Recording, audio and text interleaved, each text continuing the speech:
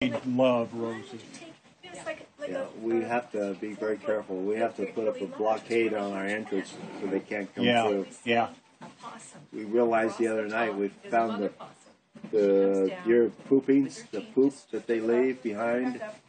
So we immediately put up the blockade. Yeah, so we have it all over our lawn. I just got to wash it down into there. I rake it up and. Yeah, it's pretty hard to wash down. It's pretty hard little pellets. Yeah, yeah. Almost have to rake it up and get rid of it. That's what I have to do most of the time. But you know, it's one of the hazards you have to accept when you live in deer country. Why one plant and not go for all of them? I mean, you're going to go for them, enjoy them all.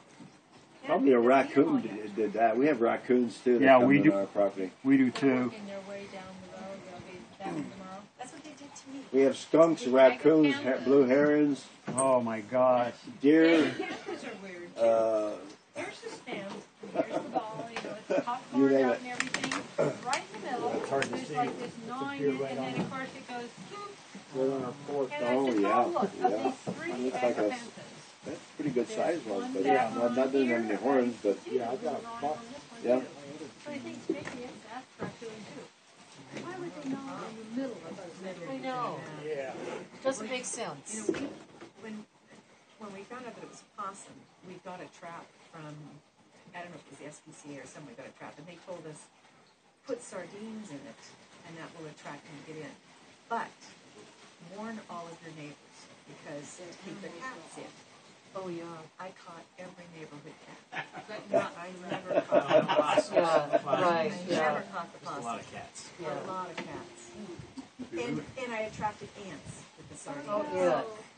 Well, remember that house at the bay? Yeah. And we put that rod in I took every right through a morning. window. Oh my word! The Where was lawns were he? turned Outside? Yeah. Had that lawn, all of it was turned Right on the over. porch. The Did it up in side. there? The side, Oh, yeah. And what happened fantastic. was, Yeah, they're. raccoons, they I think I were got a bucket. lifting up for worms. And so Oh my Lift and pull, lift and Yeah, pull, lift. lift and That's pull. right. Roll the carpet up. And, Yeah. so so next door neighbor let me borrow a trap, Yeah. and I took that trap and caught that Yeah, yeah. next day. Do you know, my sister has had problems every year. I can't remember. What did she have problems with? Possum? Raccoons? And do you know, they trap it, Oh, they go yeah. out, take it Yeah, way get the far horns. away Yeah. and let it go. Wow.